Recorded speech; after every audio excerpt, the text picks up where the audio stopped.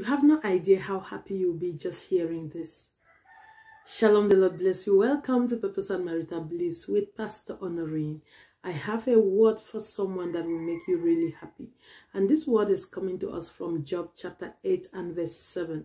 He says, even though your beginning was small, your end will be greatly increased. Your end will be prosperous.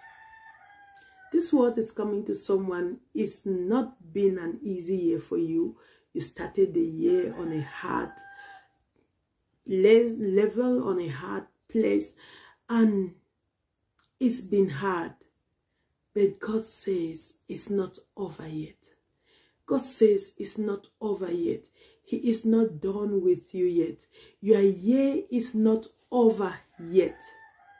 God says I should tell you, your beginning might have been small, but He is about to greatly increase you. He is about to greatly increase you. God is about to greatly increase you. The end, indeed, is going to be better for you than the beginning. These last days are going to be better for you than the beginning. God says, don't give up yet.